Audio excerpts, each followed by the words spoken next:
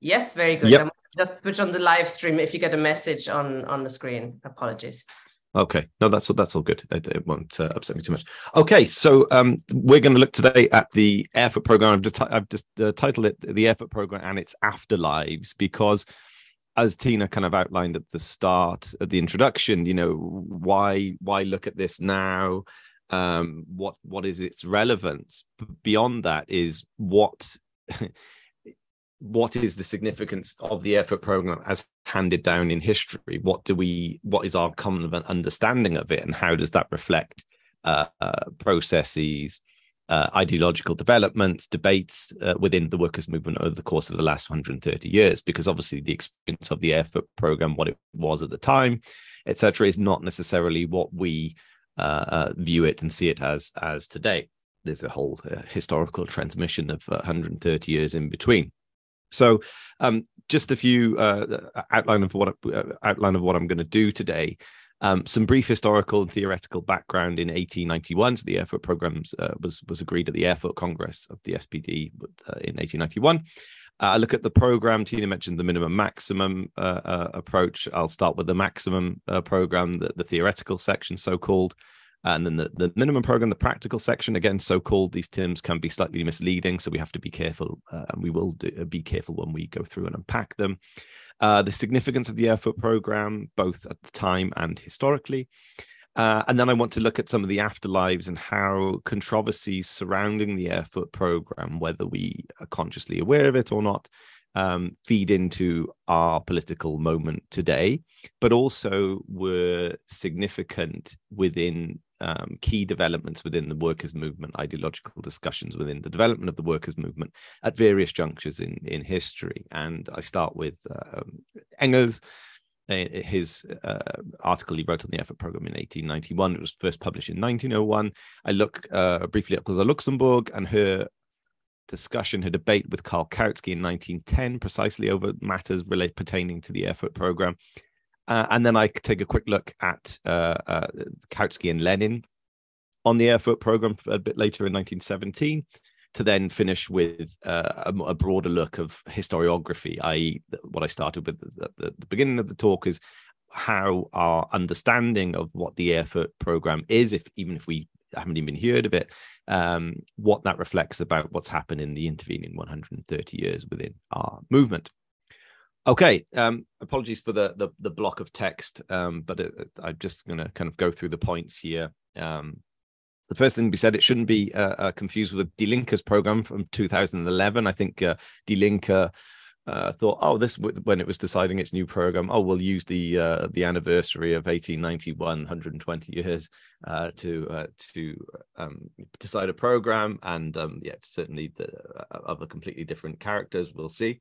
But 1891 is significant in terms of German socialism because it reflects a key turning point in German history, where the anti-socialist laws, the banning of German socialism has come to an end, and we have a situation where a growing socialist movement is looking to assert itself, looking to give its party structures more definition, and to, as Kautsky puts it, provide theoretical reflection or programmatic reflection of the theoretical developments and gains it had made since the infamous, I suppose, Gotha program of 1875, which is what the Erfurt program replaces in 1891.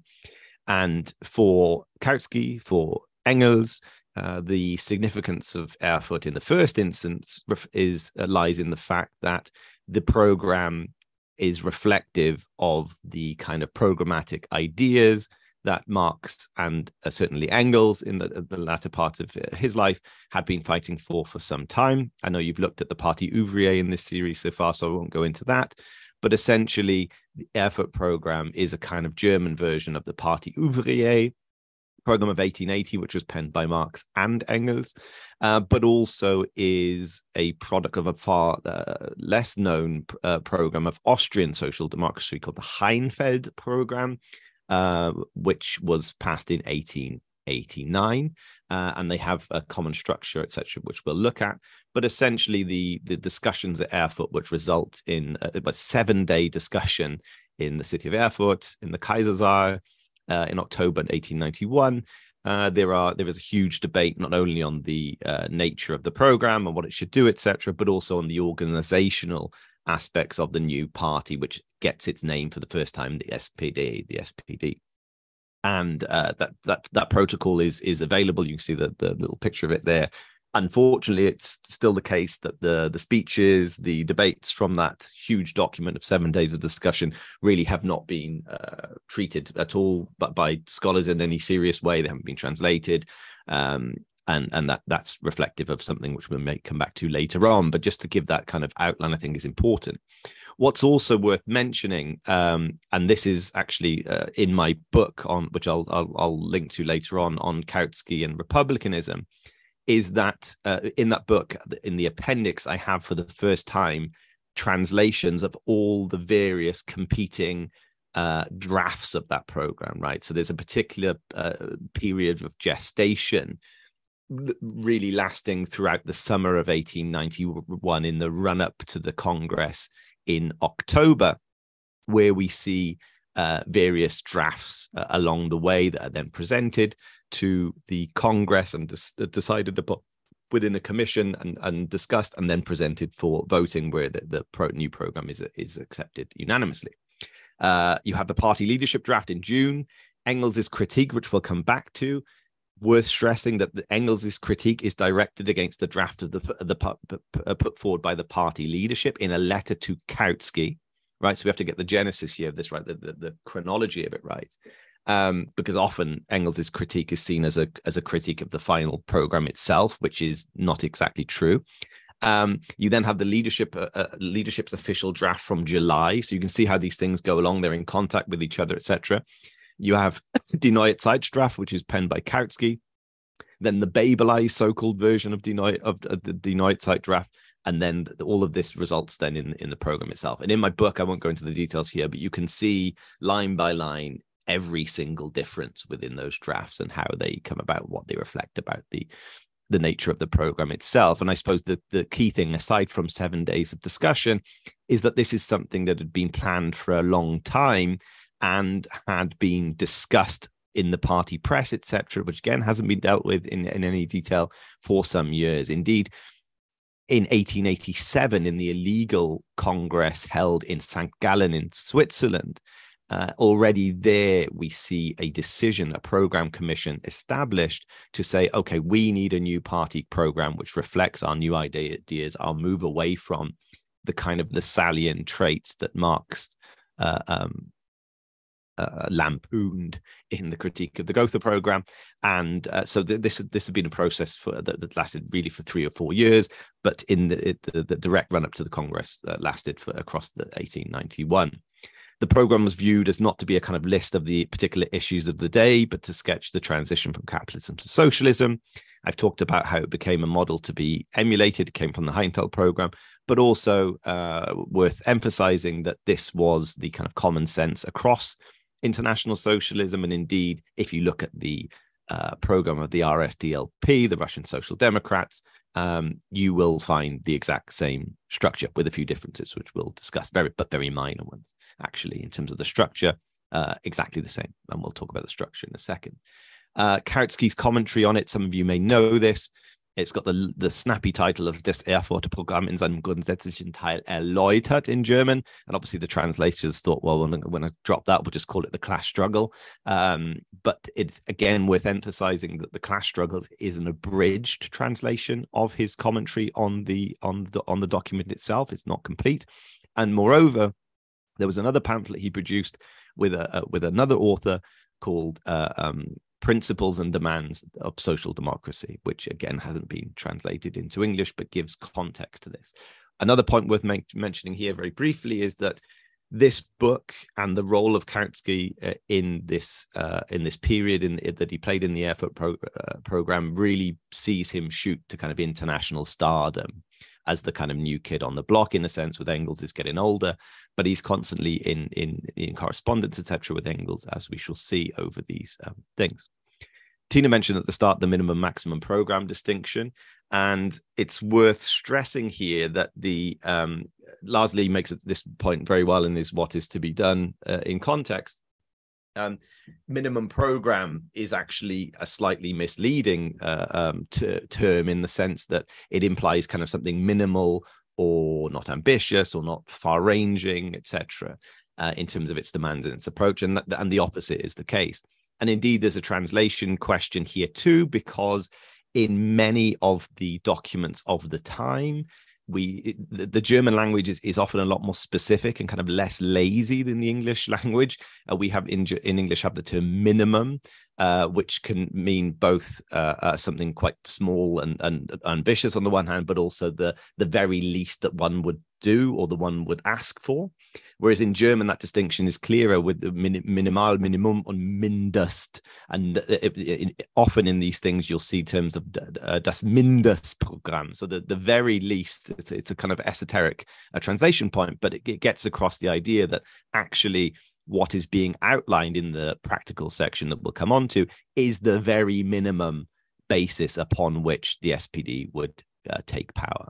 And again, that's something I'm working on at the moment that will be out in the future.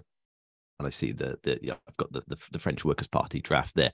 The language does change; it's complicated, but I just wanted to highlight that because often in terms of historiography, as we'll see, there's this impression that the maximum section, the theoretical section, and then the minimum section, the political demands, are somehow incongruent or in opposition or antagonism with each other, and that's incredibly misleading, because actually the guiding idea here, as you will have seen with the French Workers' Party program, is that basically the political demands in particular of the program represent, as I say, the minimum basis upon which the SPD, with majority support, would take power and enact that program.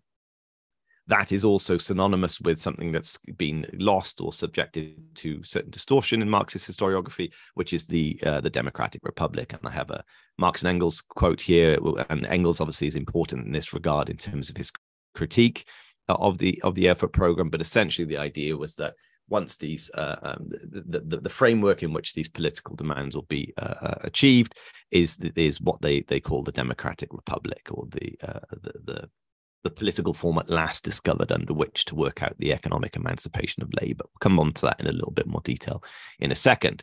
I don't want to spend too much time on the actual program itself. You can see it; it's in translation. As I said, there's a slightly updated translation in my book, which is available. But again, the basic structure is, and again, it's taken from the Parti Ouvrier and the Heinfeld program, that you have the first section, which basically outlines the course of economic development, what that means, what it entails for the workers' movement, what the developmental tendencies of capitalism are, why the party is a socialist party, what that means, and how that distinguishes it from other parties.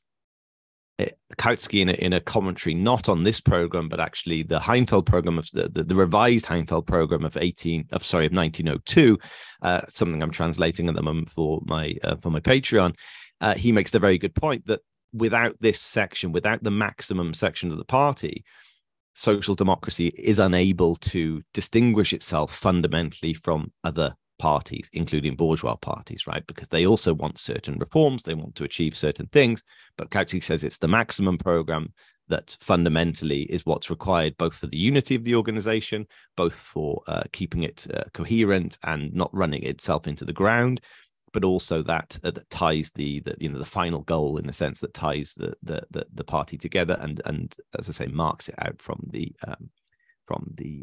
other parties. A lot has been said about the Erfurt program, some nonsense that it's somehow kind of, I don't know, aloof to the idea of the working class taking power or revolution, etc. And you'll read a lot of that on the left more generally.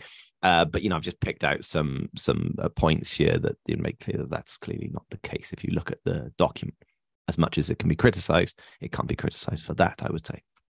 And again, here just a list of some of the main then immediate or minimum demands.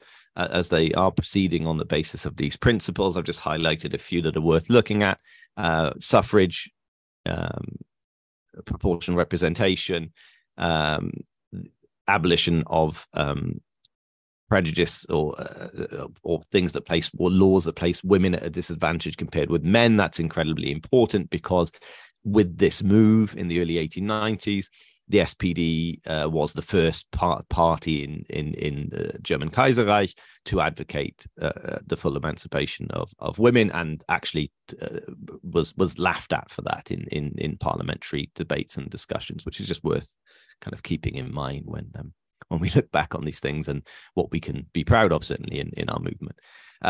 Free expression of opinion, the secularization of schools, judges elected by the people, abolition of indirect taxes and customs, with customs being a big issue in the German Kaiserreich eventually, that caused huge inflation, a policy dictated by the Junker class to keep their profits high.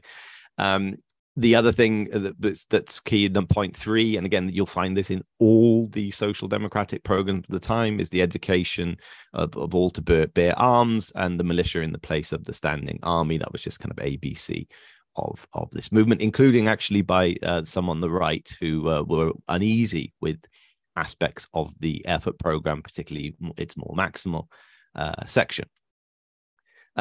So I've talked slightly about the significance. You can see that's my book up there. That's the expensive version. There is a cheaper paperback version that you can get now, probably quite cheaply. It came out a few years ago with the drafts, etc. It's worth looking at. I do hope at some point to return to this question and to also translate quite a lot of the discussion, because it's important, and it gives a really kind of nice insight into how what the party was thinking, what the discussion points were, etc.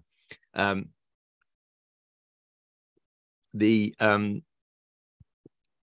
should probably come on to the Engels in a second, and Engels's critique, because it's funny that as I said, that the Erfurt program has quite a bad rap due to historical factors that we'll hopefully be able to touch upon in this discussion.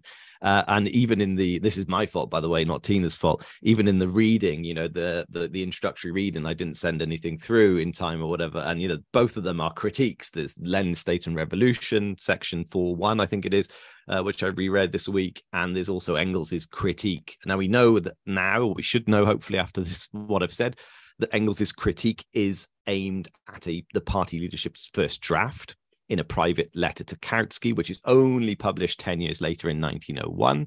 Kautsky had particular motives for that, i.e. the struggle against the revisionist right, as kind of using Engels as an authority figure in that sense to fight against Bernstein and others. And Engels's critique is really worth looking at in some detail, not only for its insight into the program, but also because it's later used by two key figures in the left of our movement, i.e. Rosa Luxemburg in 1910 and Vladimir Ilyich Lenin in 1917 in State and Revolution, as I've just outlined. And what's forgotten, I think, in this whole discussion is that if you read, and probably some of you have gone away and read the Engels thing because it was reading for today, Engels is actually rather pleased for reasons that make sense given what I've just said. This program, the way it's been put together, is viewed rightly as the victory of Marxist ideas over the Stalinism, and so on and so forth. The structure clearly follows what Engels has been pursuing and advocating for within the movement more broadly. And Engels is a key figure in the latter years of his life. He's working on Marx's manuscripts, but he's also directly intervening in a lot of the debates in the German-speaking parties in particular. But Engels, essentially, his main critique is that he says it lacks precisely what should have been said, i.e. it does not call for what I referred to earlier on explicitly for the democratic republic as the kind of culmination of all of the demands. So he says, the demands are great, but they lack the one thing. They don't actually point out the goal, the aim, which is the culmination of those demands. And that's a problem. He then says, okay, I do understand why this might be the case. Why? Well, again, the context is the party has only recently emerged out of illegality. So it was banned for 12 years.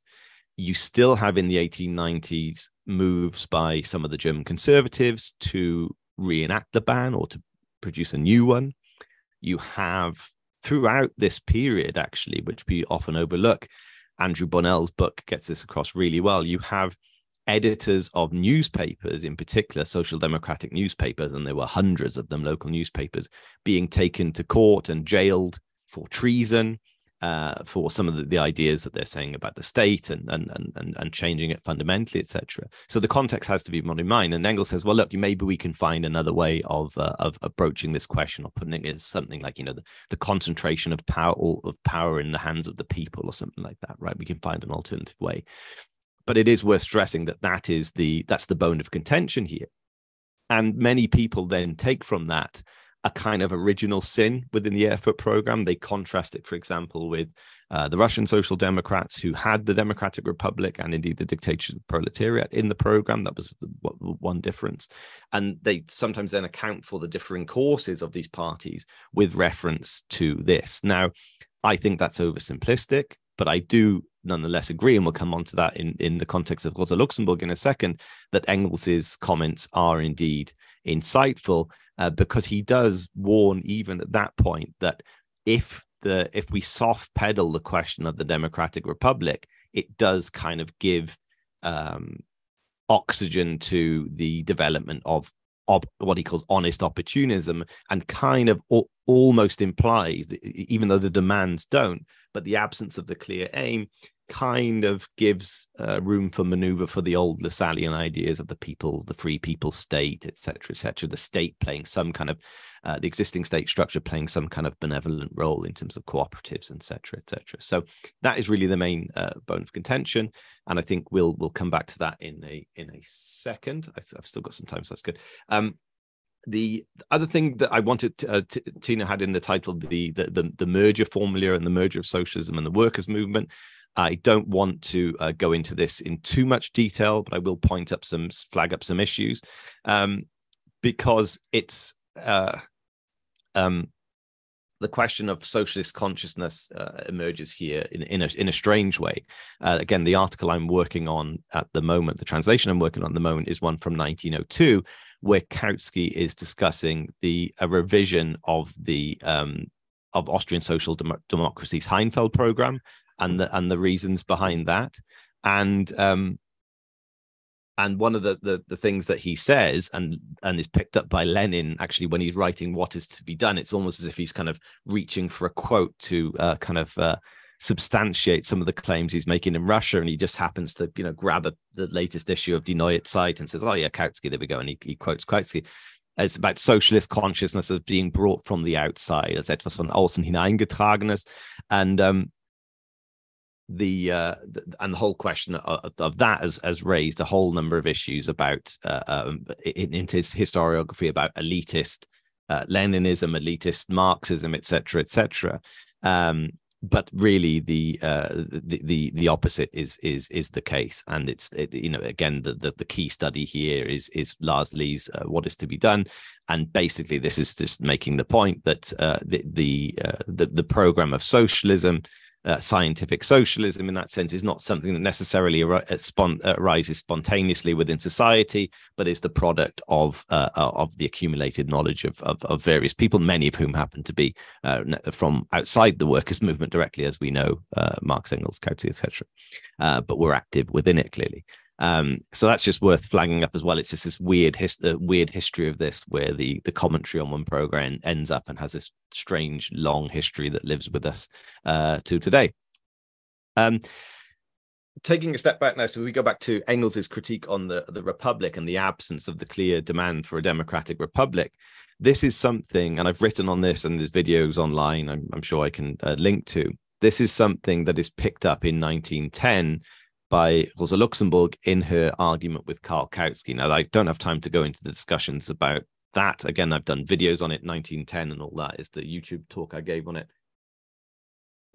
And she is convinced that at a time when the monarchy is becoming an increasingly important factor, the kind of personal regime of the Kaiser and how he has his kind of tentacles in all of the reactionary aspects of the Kaiser state, from militarism, navalism, the Junker class, the police, etc., etc. She makes the point that, well, look, we need to be raising the question of the Republic, because we have an undemocratic three-tier suffrage system in Prussia, which is the cause of these mobilizations and discussions within the SPD that follow. And she says, well, look, what has happened to the question of the Republic? Where has that gone?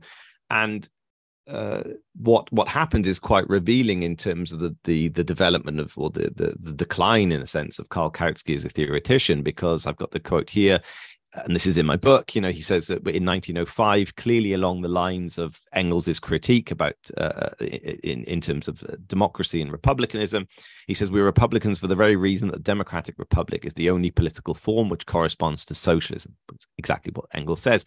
The monarchy can only exist on the basis of class differences and antagonisms. The abolition of classes also requires the abolition of the monarchy. By 1910, however, in the context of these huge demonstrations in Prussia and beyond for democracy in Germany, he says that it's true that our program does not explicitly mention the Republic, but there's no doubt that one cannot be a good social democrat if one is not a good Republican. We can have different opinions about the most appropriate way to express our Republican point of view. But precisely because Republican propaganda encounters so many obstacles in Germany, we must all the more carefully avoid anything that might awaken in the masses the belief that we have abandoned our Republican convictions, or even that we expect the monarchy to promote proletarian aims. Now, you can see, and look, this is what Luxemburg points out in her critique, that there's a distinct softening here on the question of republicanism. And Luxemburg is pressing for the slogan of the Republic to become kind of front and center of the party's agitation in this period. And she makes the point that essentially the party has not made systematic Republican propaganda for a very long time. And indeed, that's how she accounts for some social democrats going and kneeling before the king of Württemberg in Baden, and that's a whole other story which I've talked about. But essentially, she says that the malaise in our party with the right wing of reformists is essentially partly due to the fact that we have not taken republicanism and Republican agitation seriously. In the course of that discussion, which I'm also translating at the moment, Kautsky actually says, look, I wrote about the Republic elsewhere. I've dealt with this question before. It's not as if I've ignored it. And Luxemburg says, well, my memory fails me. I can't remember what he's referring to here. And what he's referring to are the texts that are in my book from 1905 that I translated into a book. So it's not that, as I've just shown, it's in 1905. It's not the case that Kautsky somehow hasn't understood Engels's critique or taken it on board or has a different message. He does. But you can see over the course of time, and this is something Luxemburg picks up on, that republicanism becomes, i.e. the very point of the minimum program, the culmination of demands, is kind of soft pedaled over time. And she even quotes Marx, etc., in his comments on the Gotha program on here. Interesting too, in relation to this 1905 series of articles that Kautsky made on the minimum program and the necessity of Republican agitation, is that Lenin in State and Revolution, in a text that was very quickly put together against the backdrop of very fast-moving debates, very fast-moving events with very little material at its disposal. Lenin makes the point that social democracy never developed a theory of the state or republicanism, etc. And there is certainly a truth to that, but he also kind of forgot that series, despite having Die Neue Zeit constantly at his hand. 12 years later, like Luxemburg, he'd also forgotten about that series of articles by Kautsky, which I argue, for their fault, they do have faults, but they do nonetheless develop and build upon some of the points that Engels makes about the necessity of, or the nature of the minimum program and how it operates.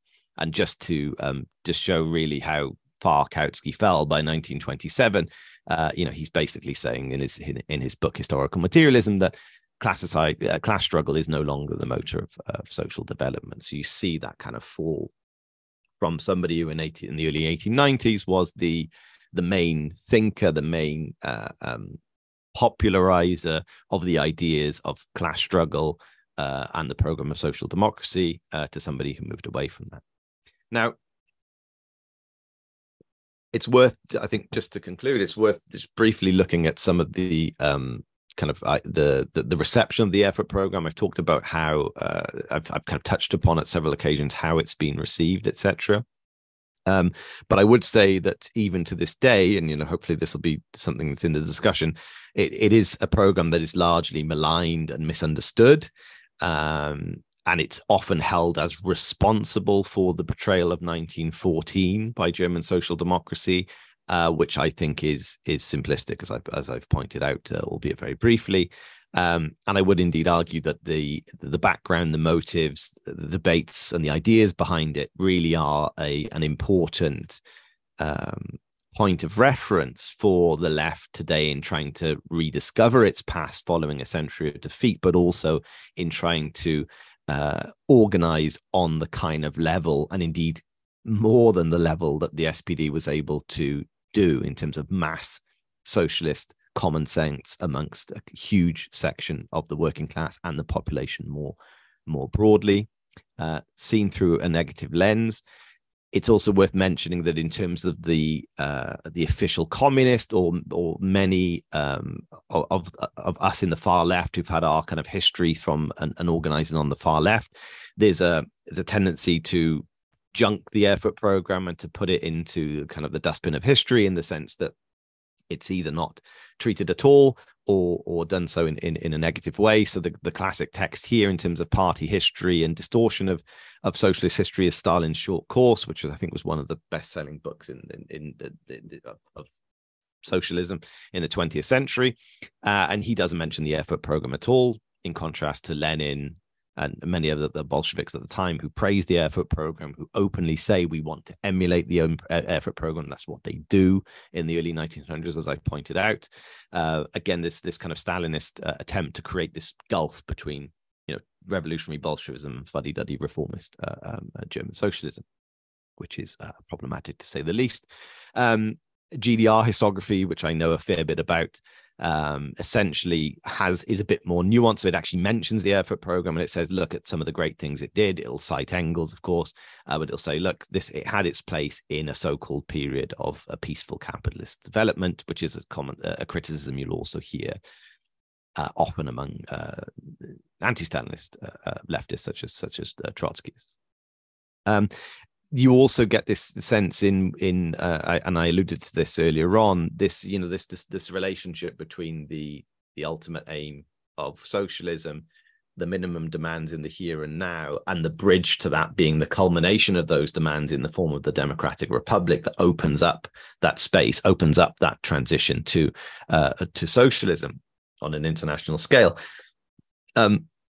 In the discussions of the Western historiography, it's often said that they say these things do not fit together at all.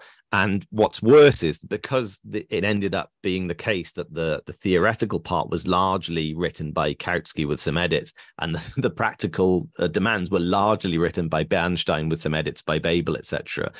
That then many historians say, well, you see, that's the classic thing, because Bernstein was the revisionist reformist. Well, he wasn't in 1891, by the way.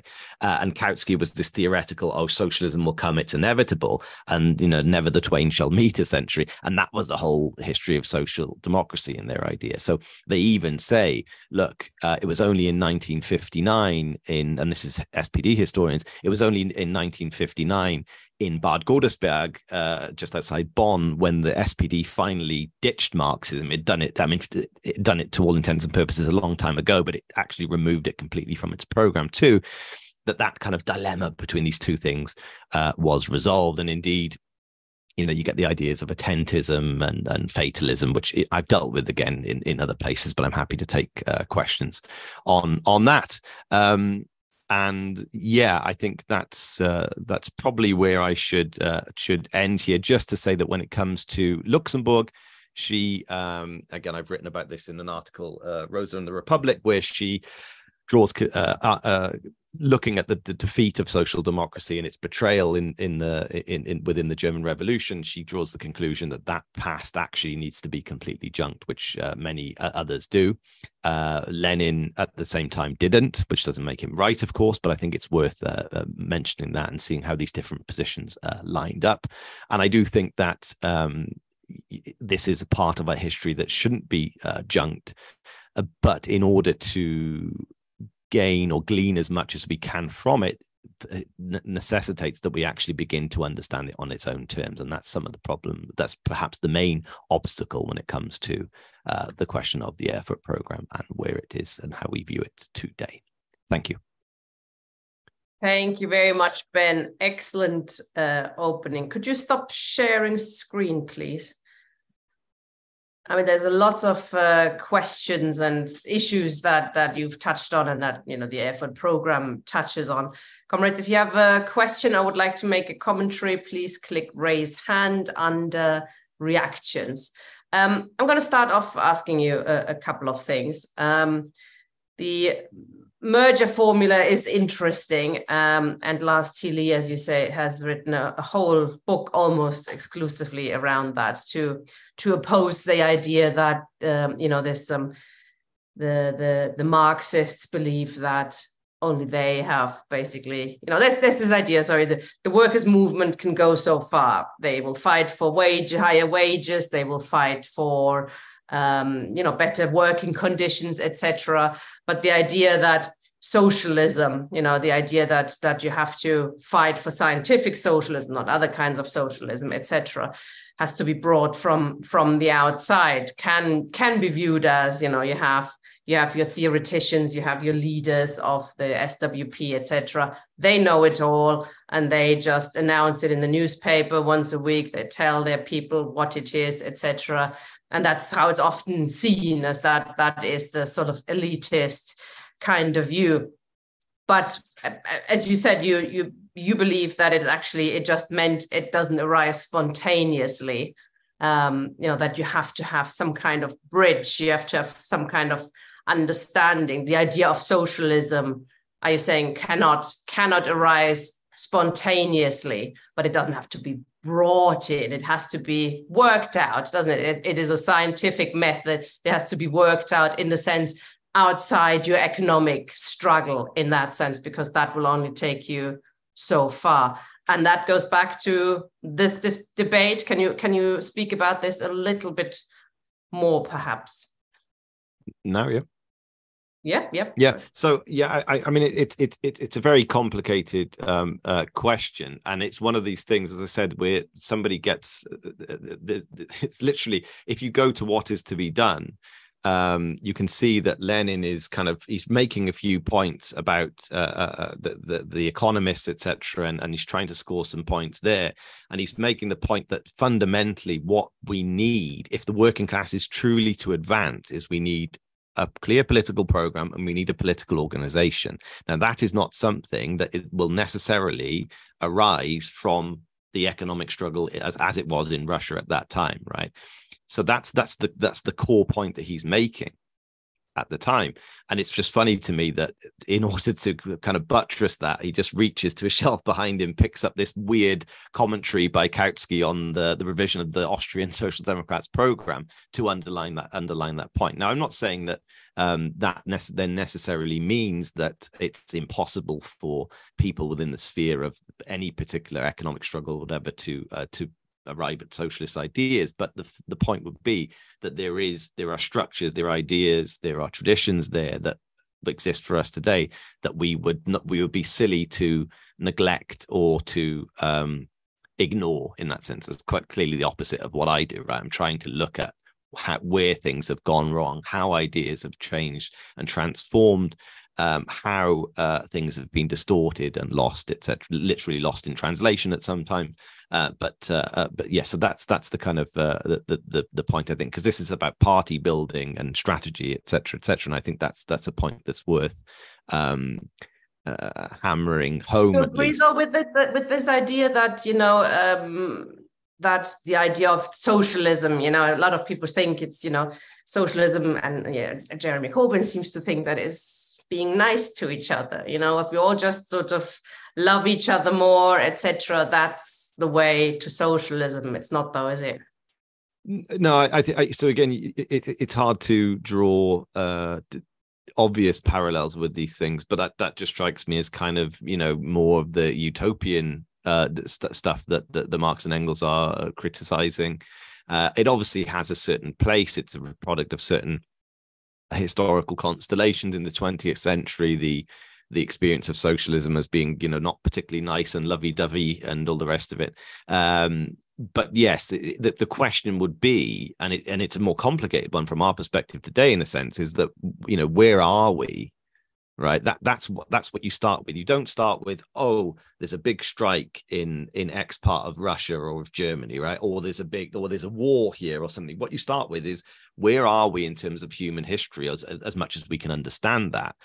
What is the nature of the system we live under, i.e. capitalism? How is that developing? How do we foresee it developing? And what does that mean for the organization of those that we think, on the basis of some understanding both of the society itself and the working class as the agent of revolutionary change?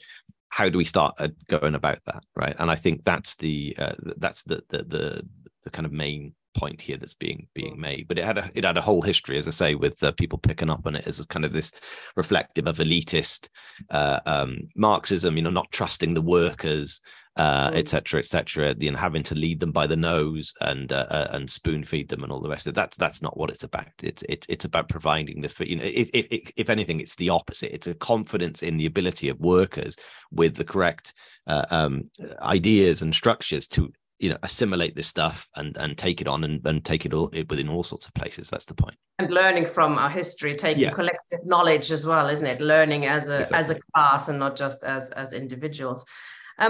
Just on the question then, I mean, we're making a big thing here about minimum maximum program, and this is obviously what Marx and Engels were arguing for, and yet today you see a lot of Marxists, socialists arguing against the minimum maximum program and instead for a transitional program, not always on a theoretical level. It's just that's what clearly is needed because Trotsky said so.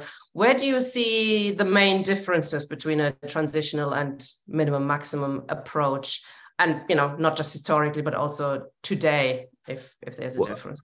Well, I think the point is kind of half made in my last response, is that where do you start?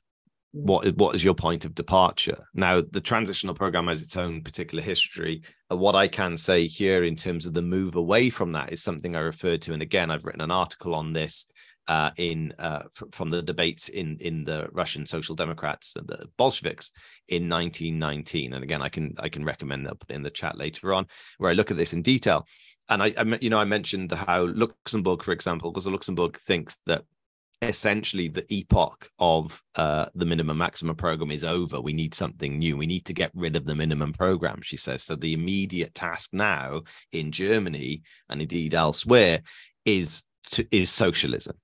That's the immediate question on the agenda, which I think was wrong at the time, and I think it's still wrong now, right? You have to have the framework within which the working class can come to power, and that wasn't on the cards in 1918-19. You still needed the kind of constitutional basis that the Erfurt program kind of outlined, right? So there is a tendency then in 1918 to draw particular historical conclusions from the experience, the failure of social democracy. Bukharin and his supporters in the journal Communist make very similar points actually at the same time.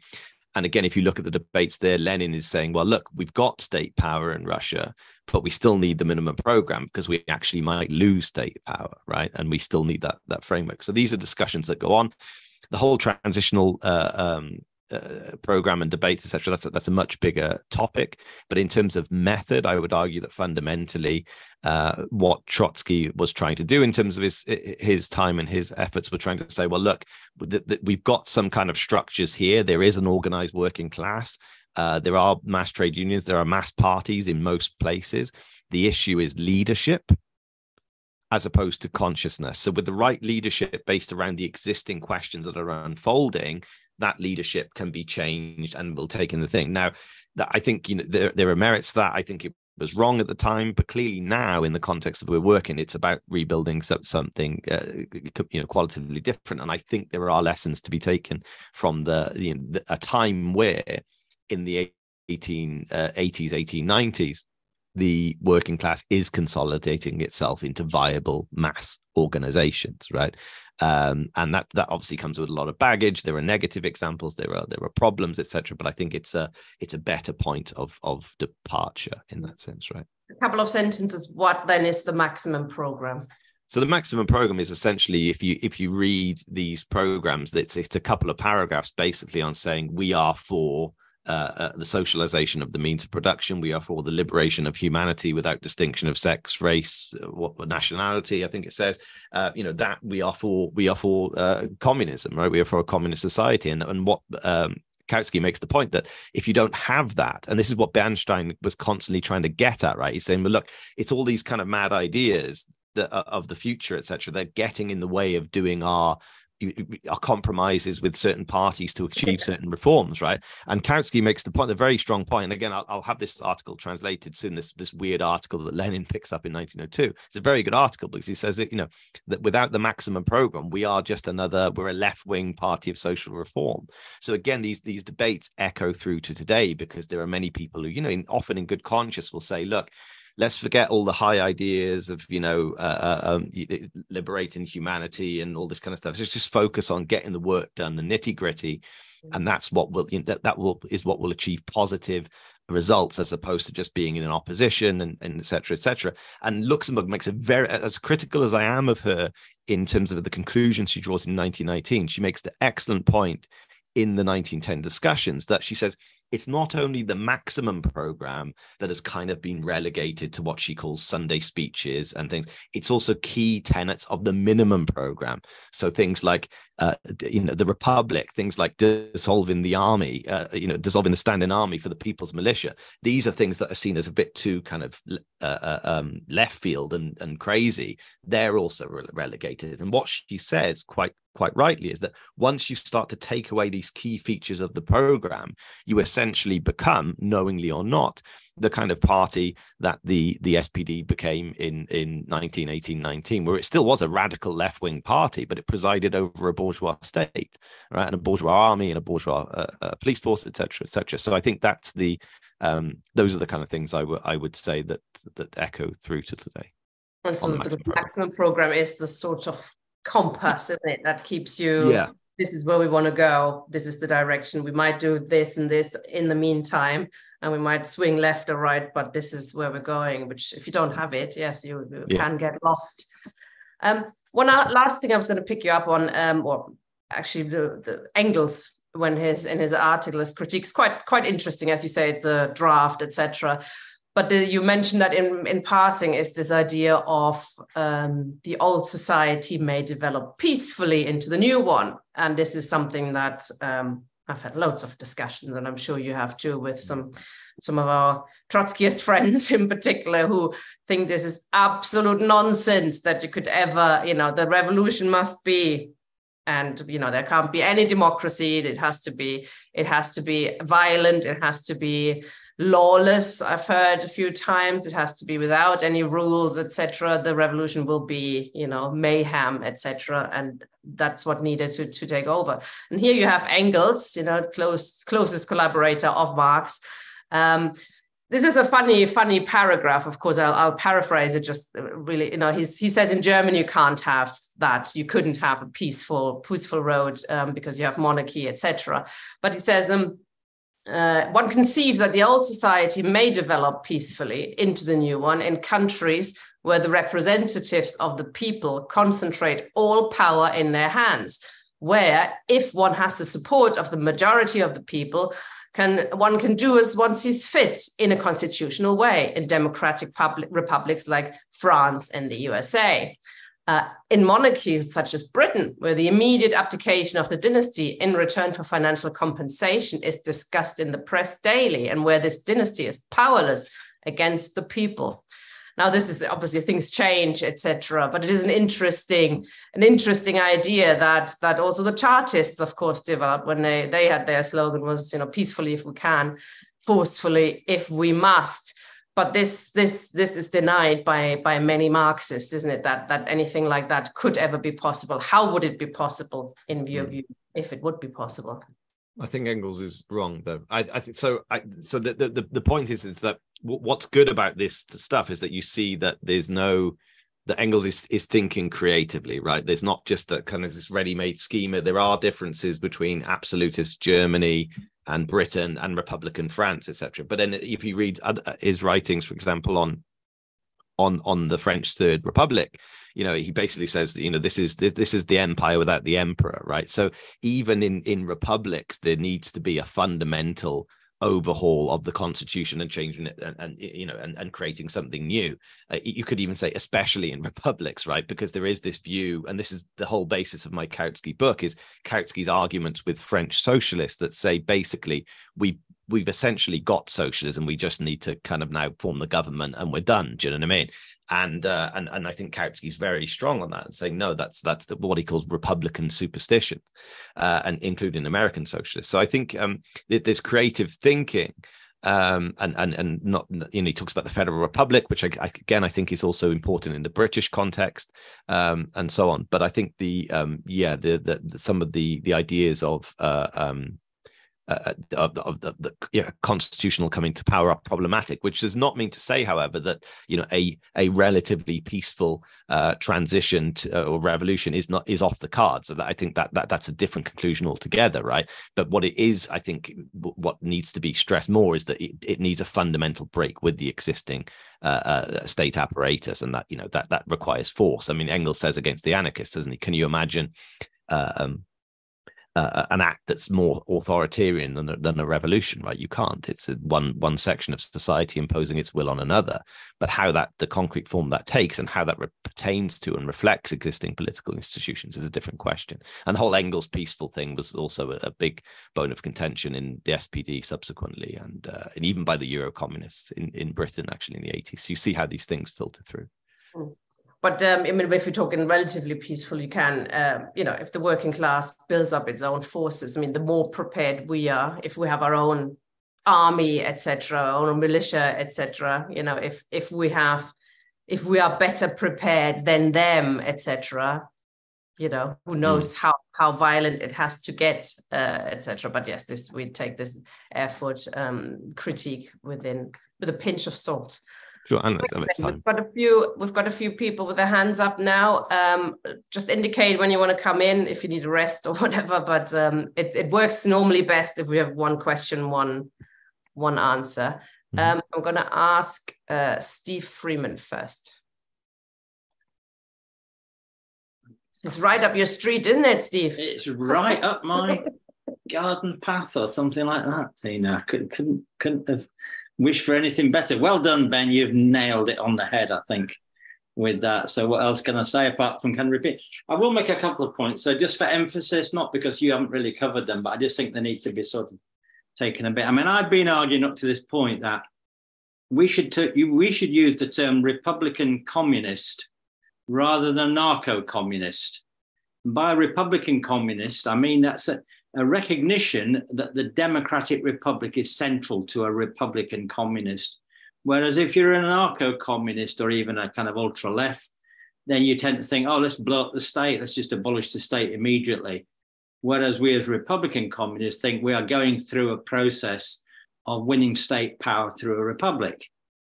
And the term Republican communist then makes it clear that the minimum program is really the Republican program in the way that you've just illustrated for us, and the maximum program is the communist program. So that term Republican communist, I think, captures that very, very neatly. And the problem, if you just use the term, and of course, these two parts, republicanism and communism, they form a whole. But I think you could argue that the Republican bit is actually transitional. You can call it minimum, but in a way, it's also transitional, because the idea of it is you can fight for real reforms, that you can mobilize the masses of people to win those reforms. Because in actual fact, in the program that you showed us, most of those things are in people's consciousness anyway. They're not completely outlandish. You know, they're all things that people in our society think, oh, that's reasonable. They're things that people can win and can be won, but it takes you to somewhere else. It takes you to a position where the working class can take power. And in that sense, the minimum is also transition with a small t. I mean, I don't mean in the Trotsky's way transitional. So I think if you call it the Republican program, then I think you get away from this. Does minimal mean minimal? Does it mean minimum, etc.? You know, and it's important to emphasize that a Republican program is not simply a single issue thing. It's not about like abolishing the king. You don't need to have a king to have a Republican program, as you've already emphasized. The full program is just as applicable if you're in a presidential republic, as you said, in the case of America or France today. So you can still have a Republican program even in a republic. And the thing about the Corbyn program, because that's where we need the critique of the Corbyn program. The Corbyn program, you could think was a minimal program. You could think that it was a set of concrete reforms that could be won in the 217, 219 Labour manifestos, which the left is still in England, is still enthused about that. But it's really a reform within the confines of a constitutional monarchy. And so I think what you said about Rosa Luxemburg is very relevant, actually, because she said they'd done, I think you said bugger all, did you say? They'd done bugger all about it. And I think you could say, well, the English left, they've done bugger all about republicanism, and therefore they will always inevitably be useless in terms of actually taking it forward. And I think you can say, and I'll finish on this, because we're using that phrase about how consciousness comes to the working class, you know, that we were discussing before.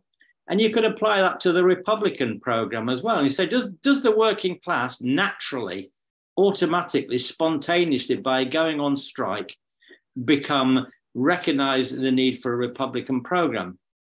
And I think it's a two-part answer. I think that working class people understand republicanism a lot better than most people imagine. They don't really need us to tell them anything much about that. You can sort of see that in the whole way in which workers struggle for sovereignty and democracy and all these things. It's kind of natural. And yet at the same time, the other point is also true. You have to have a scientific understanding of republicanism, about the party, the tactics, which doesn't come spontaneously from people going on strike. You know, and if you want to know good tactics, Republican tactics, you've got to read something like Lenin's Two Tactics, which is a very sophisticated argument. Two Tactics of Social Democracy in the Democratic Republic, or the Democratic Revolution, I think it's the proper title to it. And that is about Republican tactics. And there's no way those tactics arrive naturally and spontaneously in the workplace. They come from the scientific study of the history of the working class. So I'll finish there. Yep. Well put. Thank you, Steve. Ben, before I bring you in, shall I ask the question by Bill, which is in the Q&A? Yeah, I just wrote to him. I've read it. So yeah, do you want to read it? It's quite long, but it's about the role of Wilhelm Liebknecht. Yeah, if you could sum it up, perhaps that. Yeah. So Bill makes two good points. So one is a correction. I said that the letter to from Engels was addressed to Kautsky and then dug up in 1901 as a kind of hammer to hit the revisionist, which is not entirely true, because he, as Bill's pointed out, this is it was actually addressed to Liebknecht. Wilhelm Liebknecht, one of the two main leaders really in the German socialist movement, who died, and then the letter itself was found, so they published it, and I think that's an important correction. Thank you for that. So he goes into a little bit, and this is something I haven't looked at for a while in terms of the draft. So Liebknecht was involved in this process as well, and he says, is there a reason why that Liebknecht was kind of unhappy with the way things panned out, right? Was it just a personal thing? So he says the SPD's party executives draft, i.e. the first one that was then developed and worked upon by several people, was largely written by Liebknecht, which I think is right. And then it was kind of junked in favor of Die Neue Zeitung, with Bebel's input. So Bebel would have been on the party executive as well, but in the end chose to kind of Babelize Kautsky's draft and go from there. and he talks about what are the possible reasons for that, and he points out that the usual stuff you find in historiography is not very helpful, i.e. kind of the determinist Kautsky versus the voluntarist Liebknecht. All I would say on that is I don't think it's personal per se, but I do remember reading a while back in a book on Engels and the Erfurt program, which I need to I need to find the reference for it, and I'll send it to you. That basically that Liebknecht himself was actually closer to a lot of the Lassallean ideas on this question. Whether you can put that as a question of voluntarism and determinism, that seems slightly simplistic to me and reflective of the usual literature on this stuff. But it seems to me that there were political differences. But as you probably know, I think you mentioned it, yeah, in the end, he was kind of rolled out as somebody. He was the person that essentially opened the Erfurt Congress, if I remember correctly, defending the new program. So he was kind of sent out to be a kind of authority behind it, even though there were some objections there and history in terms of he wasn't absolutely happy with it. But I need to dig up that reference again, and thank you for pointing that out, because it's a good point. Again, the genesis behind this whole thing, like I said, I put together the drafts, but trying to see exactly who was saying what and why is important, and as I said, reflects underlines the point that I made in terms of we have this protocol, this record of 7 days of discussions at Erfurt about not only the program, but about the party statutes, about legality and structures that really it hasn't been touched. And I say I haven't looked at it, in any detail for a while, but I think it needs to be more widespread. So thank you, Bill.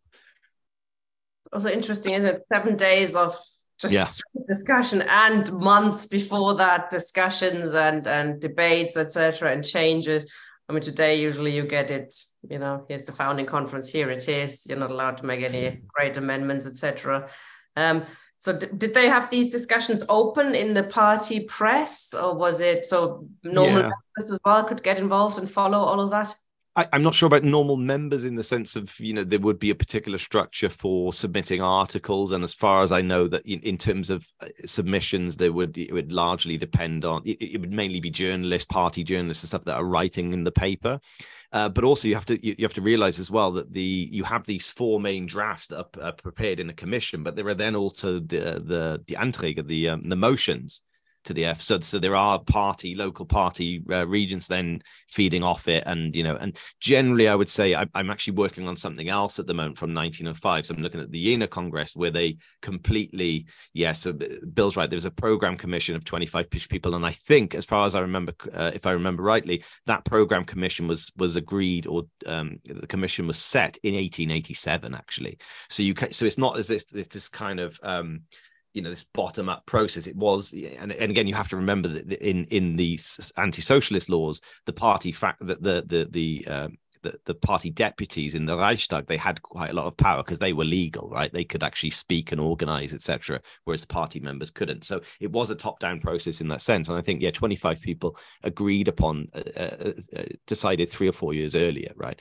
But yes, in the run-up to the Congress, there were articles in the paper, in the various papers, but also the motions, which again I have to go away and look at. It's kind of tiny, old Gothic German writing, hundreds and hundreds of pages of somebody just very faithfully keeping a stenographic record of all of the things, which is an amazing resource. And the fact that these things have been neglected for so long is criminal, really.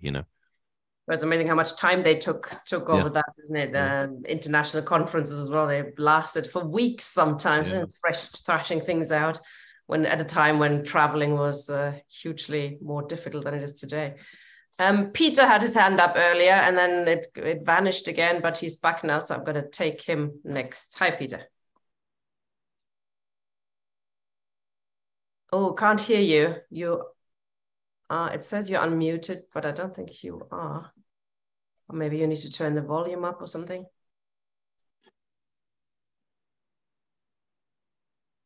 Try now. No, can't hear you at all, unfortunately. Is that now? Yes, now we can hear you. Hi. Great, thank you. Sorry about that before. Hi Ben, thanks for your talk. It's nice to to listen to someone that's just heavily involved in the research around this and doing the translations around the different programs. Specifically around that important time as well of the 1890s through to Lenin's period and the Bolsheviks. I've just got a quick question, and it's clear that you see a lot of good, that was done with the Erfurt program. Its minimum and maximum program, as you explained it, and I was just wondering, the other way we say all history is kind of present history, if it's to be useful anyway, and something to learn by. And you have sort of intimated in the talk that you do feel that there's elements of the Erfurt program in that particular organisation that could be applicable today. And I was just wanting to ask you how it might be applicable, what parts of it, the minimum, maximum, both, or one or the other. So just that's one question. The next question is, mentioned a couple of times, which is obviously crucial, democratic republic, and it was mentioned by another speaker before. And you mentioned Marx and Engels, and in particular, I think it was reference to Marx, when basically he was saying that we've now discovered, the secret of the organizational form of the democratic republic. And I'm wondering whether that's linked to the kind of aims of the Erfurt program as expressed through the fledgling SPD, or it differed entirely, because I don't think that come out. And I suppose that's my two questions. Cheers. Thanks, Peter. Do you want to answer that straight away, Ben, or should I take somebody else? Yeah, I can do. I think just for if that's okay with everyone. I mean, I'll be quite brief.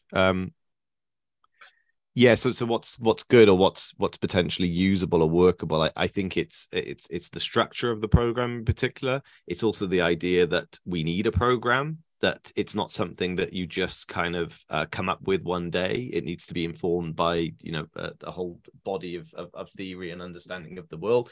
That it's the nature of the program itself is that it's not a list of particular interpretations or ideas that one has to accept the program for what it is and work towards its aims, etc. I think that's all good stuff.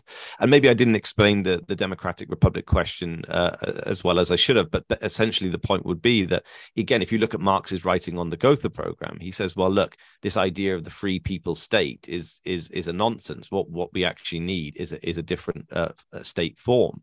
And this is Luxemburg. This is not me reading Marx. This is me reading Rosa Luxemburg recently, and she says that Marx was so insistent upon the point that Engels raises about the culmination of the minimum program being the Democratic Republic, that he even said in terms of the Gotha program, it's not even worth having political demands if you aren't going to have what the culmination of those demands represents. Right? You might as well just get rid of them. It's a waste of time.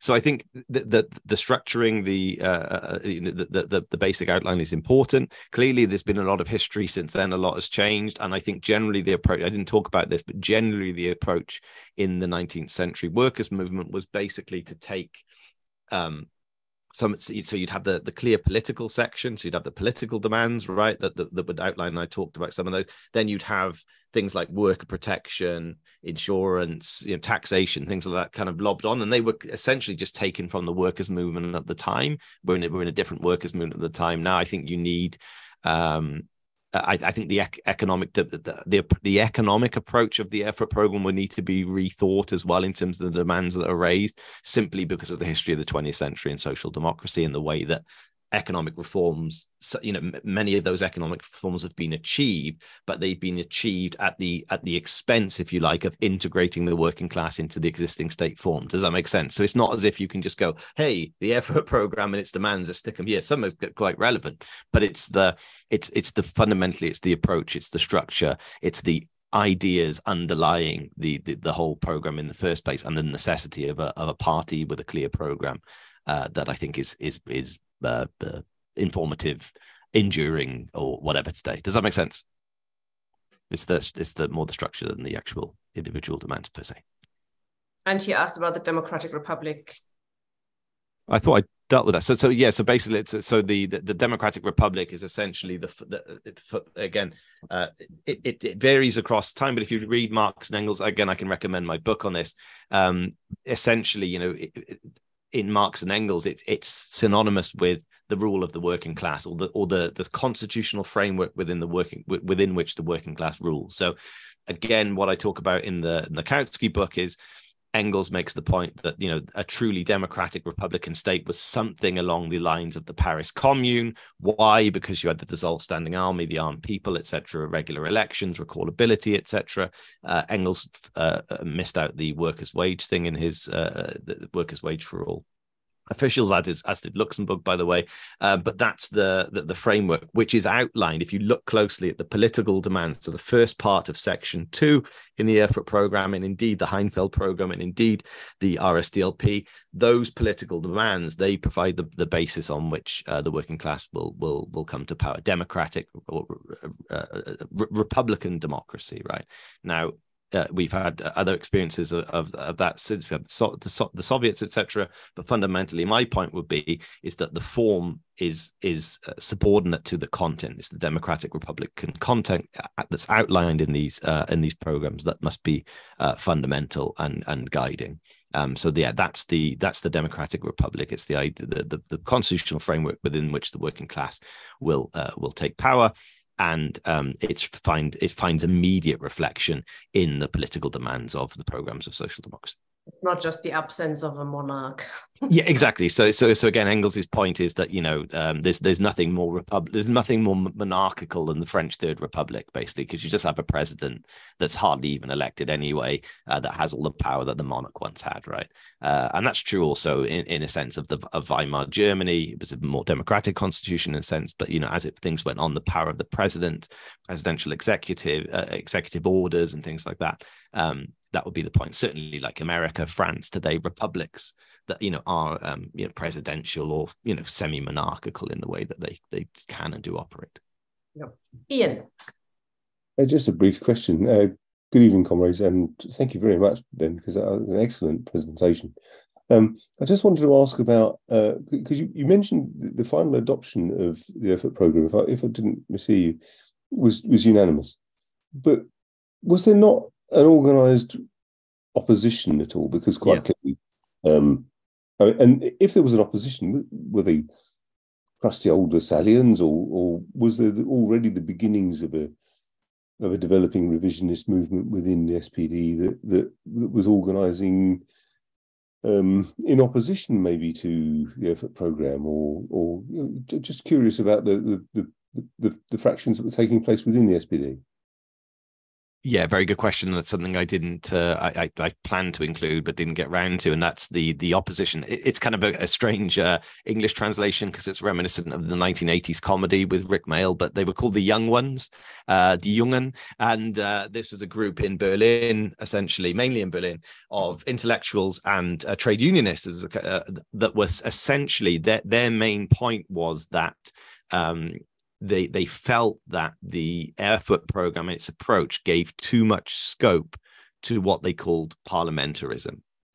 Now, looking back, let me make clear from the outset that the opposition was a kind of semi-anarcho one. They were either left the party or were expelled, or some of them that actually became revisionist later on. Right? There's a good book called German Marxism and the Intellectuals by Stanley Pearson. I mean, it's not a good book in terms of its intellectual framework because it's Cold War, but it does outline how the relationship between people like Paul Kampfmeyer in Berlin and what's the guy that produced the Max Schipper and so people like that were kind of influenced by the left by this Die Jungen, the young ones left in Germany at the time, where they ended up. But I think where they had a point was that they were wary of the dominance of the Reichstag parliamentary group and its power. And again, that's something I'm working on at the moment in terms of 1905. When the party gives itself not a new program, but a new organizational statute. I'm doing this project kind of in the search of democratic centralism, right? And it does strike me that because the party, the Reichstag parliamentary faction, had so much power in the anti-socialist laws, that does carry over into how the party is shaped in its early years, right? But essentially, the opposition of de Jonghen came down to, well, we don't want to stand for parliament, we don't want to do that. What's far more important is direct action, trade union work, etc., etc. And it just fizzed and went nowhere. So it was only an anticipation of revisionism insofar as that impatience, if you like, or the disgruntlement with the kind of the longer term strategy that's outlined in the Erfurt program later saw some of them flip from being on the far left of the party to rejoin in it and being supporters of Bernstein, right? To say we need to get something done, we need to do positive work, we can't just be oppositionist, etc., etc. But yeah, those were the young, we could call them the young'uns, I suppose, and they were largely either expelled or they left after a heated debate and quite a fractious run up as well. So that was going on parallel to these discussions. But in terms of the party, they had no, as far as I can see, they had no influence on the nature of the party program or its organizational statutes, because basically it was a kind of take it or leave it thing. But yeah, revisionism at that point really is kind of in its infancy. You do have, though, Georg von Vollmar's El Dorado speeches. El Dorado named after the Munich pub that he gave. He gave a series of speeches, which again, I've translated some of those on my website, where he basically starts to get this idea that now that we're no longer illegal, we don't have to be so fiercely anti-constitutional, if that makes sense. We can find a place within this Kaiserreich to create the best possible conditions and reforms for the working class. So the de Jonghen is kind of a little bit of a reaction to that as well, because Vollmar was very influential in the party. But that's really in 1891 at least, that's really the only signs of a kind of rightward trend. And Bernstein and people like that are not involved with that at that time. Thank you. Okay, there's still a few people with their hands up. Gil, I think, was next. Hi, Gil.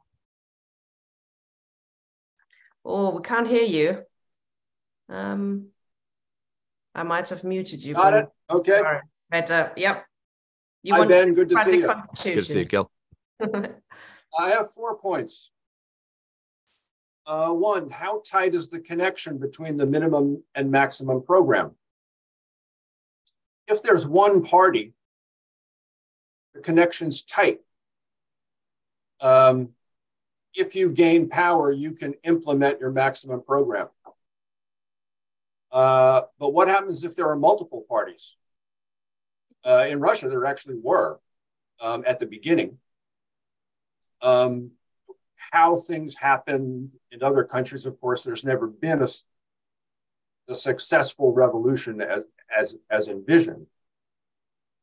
But Marx says the democratic republic is where the class struggle will be carried out. And if there are multiple parties, the Marxist party, the Socialist Party, is going to have to fight to get its maximum program implemented. And so that's the question. How long does this transition period go?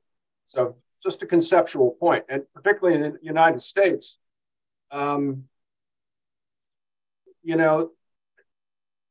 it's so big and there are so many different interests.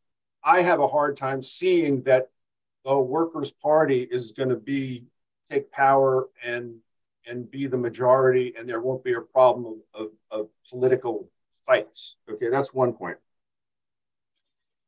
The other thing, this is an old one, Lars Lee and Lenin Rediscovered, and the content of the merger formula. Lee does not mention the Democratic Republic in Lenin Rediscovered. And so that raises the question of the political content of the merger formula. And we know Lenin's interpretation of the merger formula is you had to merge the working class to fight for the democratic republic. And it wasn't just in Russia. He said the same thing about France in regard to the Dreyfus case. So that's the content of the merger formula, which is an issue in the history of Marxism. The third point is what is to be done. There are two meanings of inside and outside in what is to be done. There's a difference between chapter 2 and chapter 3. Chapter 2, when Lenin grabs Kautsky's quote, it's about science and bourgeois intellectuals developing the science and not workers. But in chapter 3, it's politics. Where does politics come from? And politics comes from outside the economic struggle. It's the total struggle of the society. And it's irrelevant who develops it, workers, intellectuals, whatever. It's political people insisting on democracy rather than economism. And so that that's just another question of what is political consciousness? Is it just the science and the generality of the development of society, or is it actually the political struggle and the content of it? And the fourth point then is Plekhanov and the Emancipation of Labor Group program of 1887. Again, I mean, Lenin was familiar with Plekhanov and all of that literature before the Erfurt program was ever written. And so you're right that the question of a program was widely discussed. All the strategy, tactics, theory. And again, the Russian program was different. There was no compromise about the Democratic Republic and universal and equal suffrage and overthrowing the Tsar, which I find much more consistent with Marx and Engels' clear statement of what the Democratic Republic is compared to the fudging that the Germans, and I don't think you can characterize the weaknesses in the German expression as original sin. I mean, Engels gets it right. There's a weakness, and if it's not corrected, it will lead to bad consequences. And it did. So, okay, those are my 4 points. Great seeing you. Good questions. Ben. So just to come back to, cheers, Gil. Yeah, good points. I largely agree with you. I think the only thing I'd pick you up on is the connection between minimum and maximum program. Maybe we differ, or maybe it's just a slip of tongue.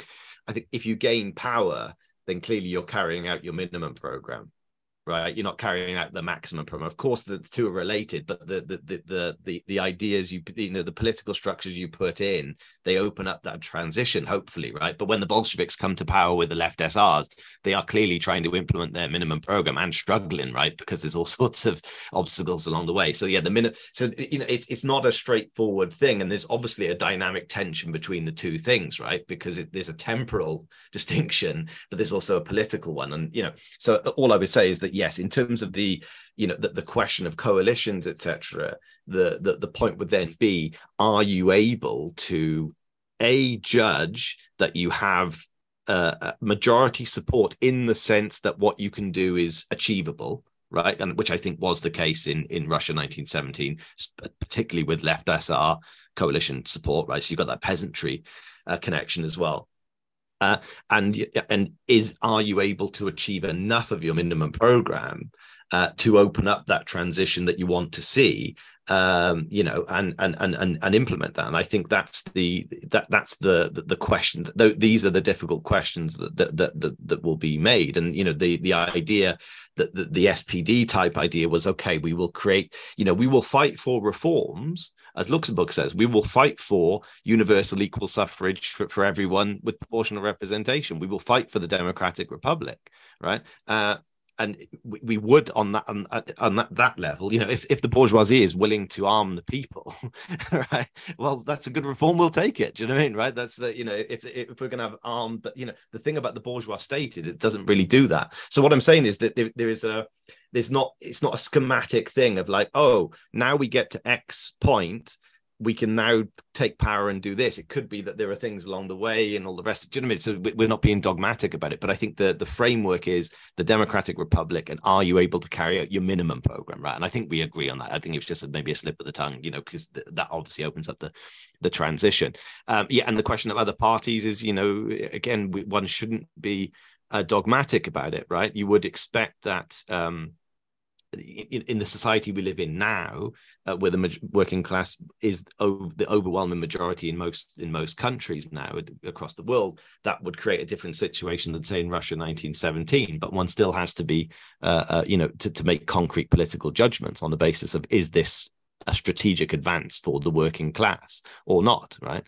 And I think we agree on that. These are things you can't have ready-made answers to, and if you do, then you're not really thinking in politics, you're just thinking in dogma. Liam Lendrus covered on the Democratic Republic. I agree. I think the Republican aspect of Marxism is something that is really being treated very poorly.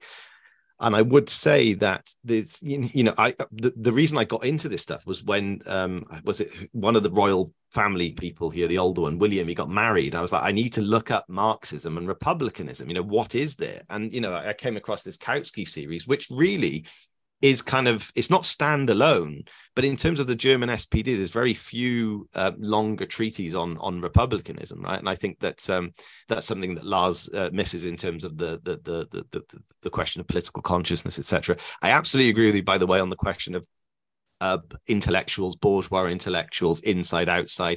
It depends what you mean, doesn't it? Right. But it would just be fairly silly.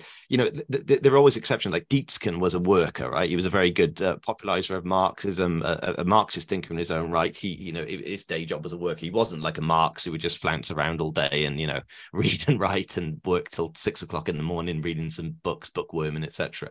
But the point is what is, these ideas can come from all sorts of places.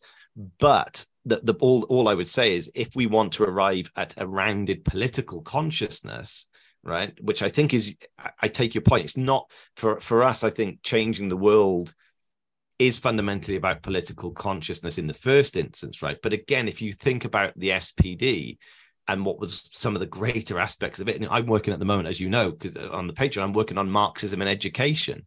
I'm working on Marxism and the family, right? So it's that political consciousness, but it is drawing on the best aspects of what you want to call bourgeois science or bourgeois intellectuals or bourgeois politicians, bourgeois Republicans, and trying to create our own voice and our own outlook on the world, right? So the inside-outside thing, I think, is just very unhelpful.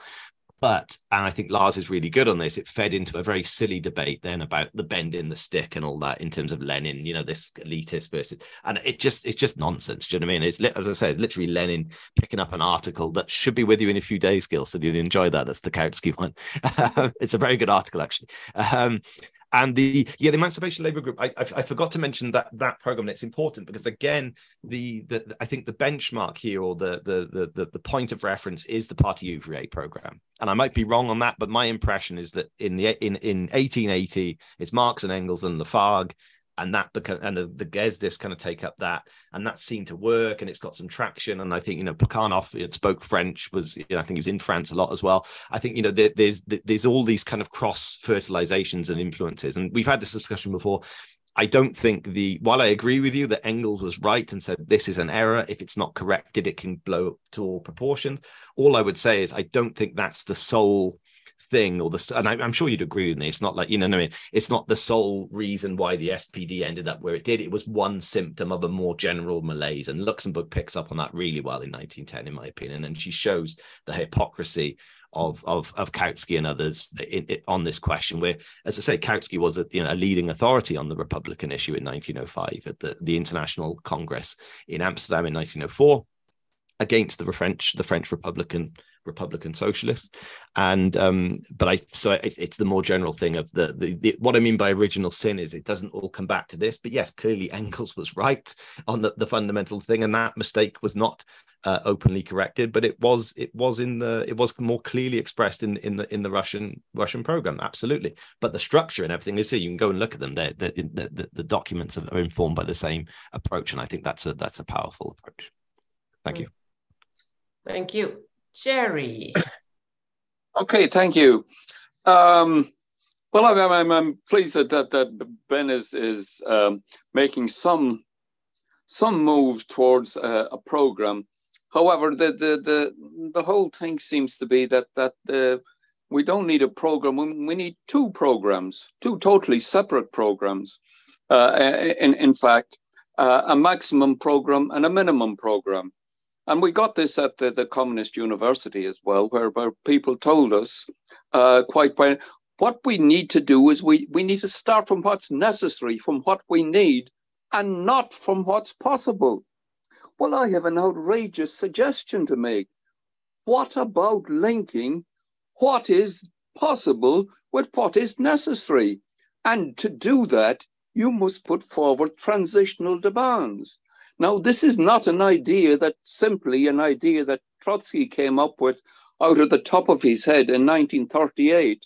This was, in fact, the central theme of the Third Congress of the Comintern, the Communist International. This is what they discussed in great detail, transitional demands to link what was necessary with what was possible. So you had reformist demands that workers put forward.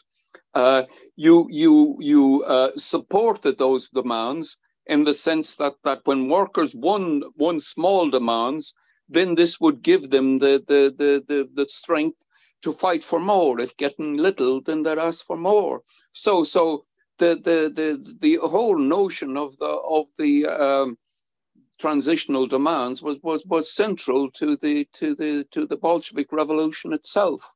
Of course, the maximum you put forward the maximum program, as you call it, in a revolutionary situation. But revolutionary situations are not situations that last all the time. They're very rare events in the class struggle. There was a revolutionary situation in October 1917, and putting forward the maximum demands for overthrowing the capitalist state and seizing power by the working class. That was the correct demand then. Nevertheless, they still retained some transitional demands. They still retained the Constituent Assembly until it exposed itself, eventually exposed itself by early 1918 as being part of the counter-revolution, and at that point it was suppressed correctly in favor of the rule of the Soviets.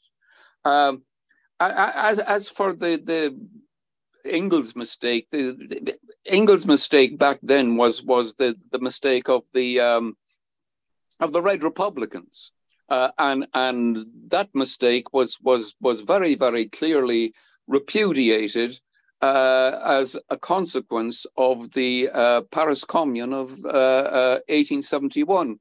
In fact, the single correction to the Communist Manifesto is that exact point, that the capitalist state could not be taken over by the parties of the working class. The capitalist state had to be smashed. That was the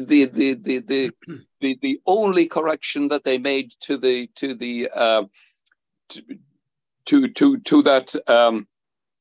that Communist Manifesto. So now we have a situation where we have demands for a Republican Britain. The only point for the demand for a Republican Britain, because in order to make the revolution in Britain, it's going to be the same as making the revolution in France, or the same as making the revolution in state. You will have to overthrow that state.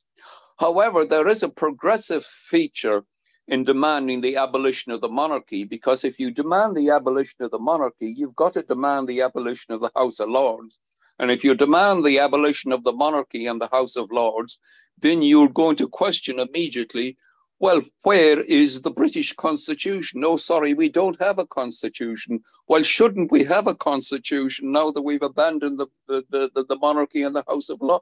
And of course, you'd have demands for constituent assemblies and all that sort of thing, which would raise fundamental questions about the nature of the state itself. Of course, the monarchy plays very little role in politics, but it could conceivably play a very repressive role if we had a police state, which is threatening by all that legislation that the Tories are going at. The police state, and then the Privy Council would of course be one of those instruments, or maybe the central instrument in that type of a police state.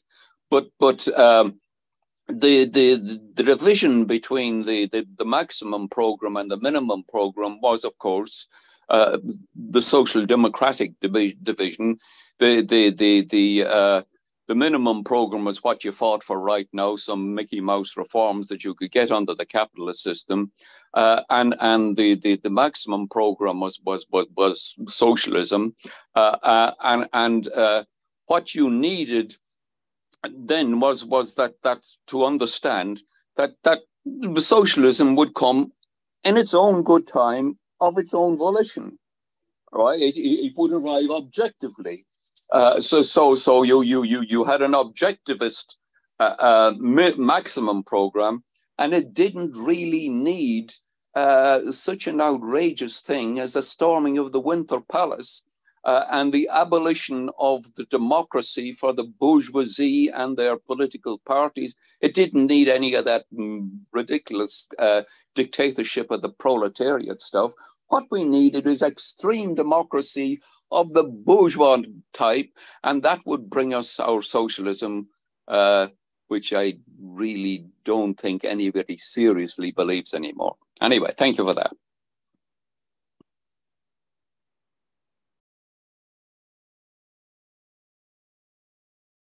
You're muted, Tina. Sorry. Thank you, Jerry. Ben, do you want to go? Yes, I mean, there's a few questions of kind of like language and maybe misunderstandings, etc. But I would argue that a program has to base itself on what is necessary, and yes, what is possible, right? What we can achieve,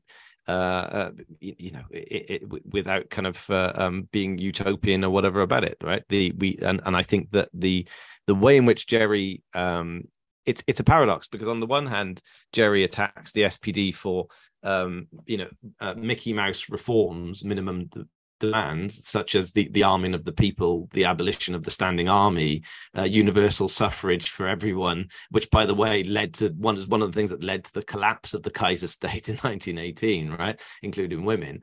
But then on the other hand says, well, look, so on the one hand, you've got this reformist fuddy-duddy program, so-called, but then on the other hand says, well, but you only really raise your, what he calls the maximum program, i.e. working class rule, I think he means by working class rule and socialism, in revolutionary times and periods, with the possible exception of the monarchy, because it opens up certain things. No, again, the idea that is somehow the experience of Bolshevism or the Russian Revolution is just, it beggars belief. I mean, because precisely what Gil and I were talking about in terms of the framework that the RSDLP program was fighting for, the abolition of the monarchy, the arming of the people, the dictatorship of the proletariat and the peasantry, the revolutionary peasantry, etc., right?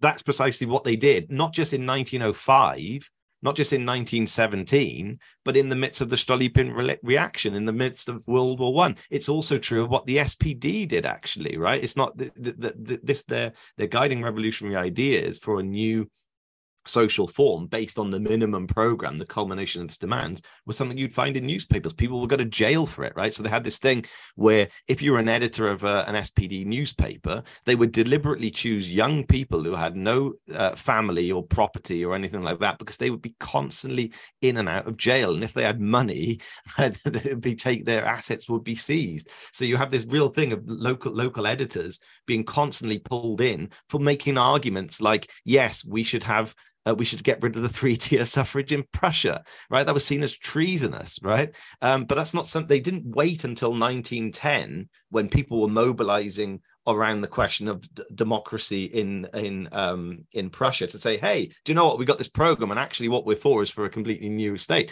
This is actually the point, paradoxically, that Luxembourg is making against Kautsky in 1910, right? Is that we are not raising our political program, the whole thing, not the Mickey Mouse reforms, but our whole political approach. We are not raising that at all times, and that's leading to a political rot and political confusion, not just amongst the working class, but amongst our own people, right?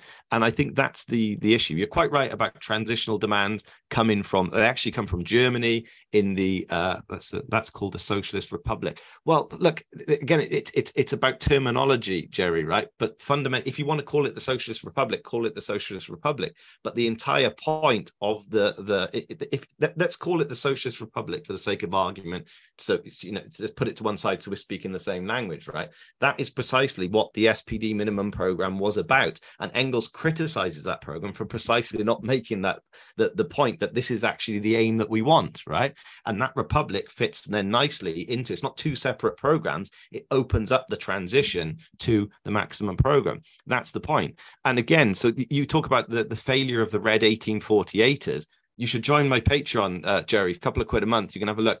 Franz Mehring, I translated his article against Rosa Luxemburg, makes exactly the same point. He says, look, all this stuff about the Republic is a legacy of Marx's republicanism in 1848.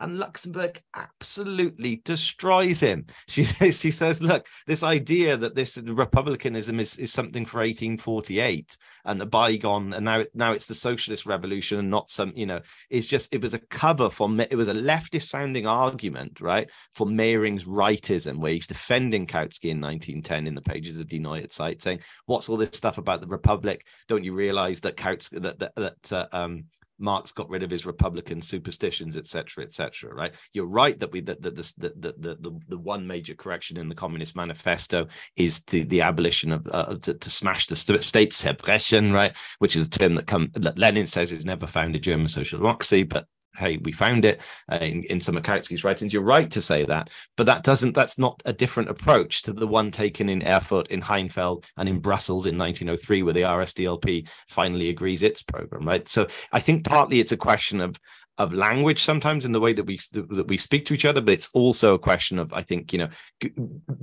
questioning one's own beliefs and looking at the material and thinking, oh, okay, that's quite interesting. What does that reveal about what we want to do? Thank you. Raymond. Yeah, republicanism goes way back in the history of the human race. At one time, the Romans had kings, and then there was a republic, and they replaced that with an emperor. The French did exactly the same in the 18th century. And here in Britain, we were probably the first European power in the modern age to get rid of our monarchy and become a republican country for a brief period. I think it was 16 years. And then the monarchy came back.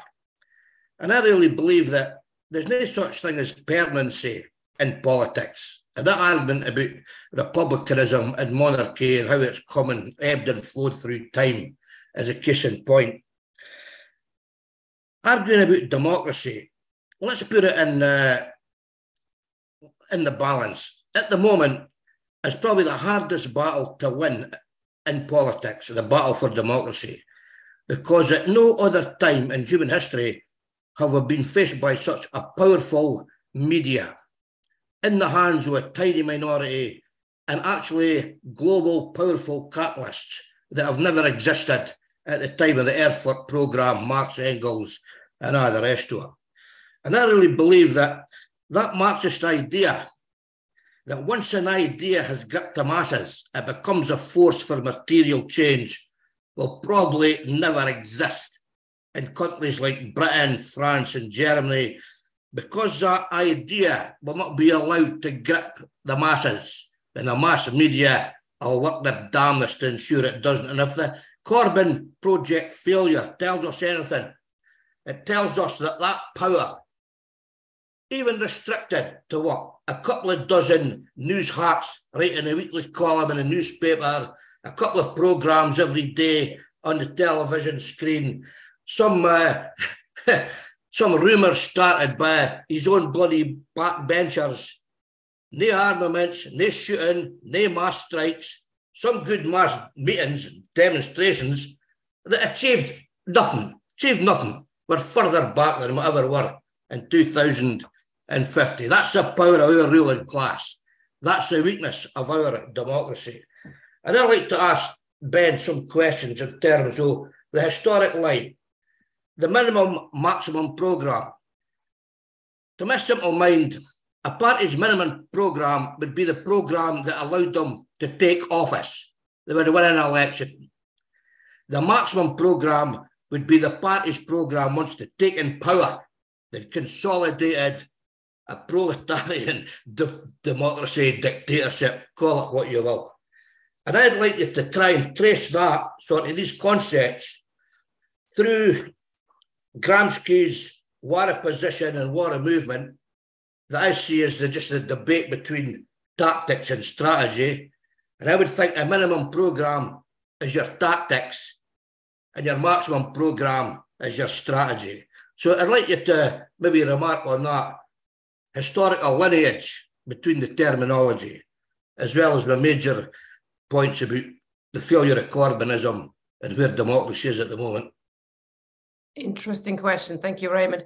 We have only 6 minutes left. I suggest that we take Paul as the last speaker now as well, and then you can reply to both if that's okay. Hi, Paul.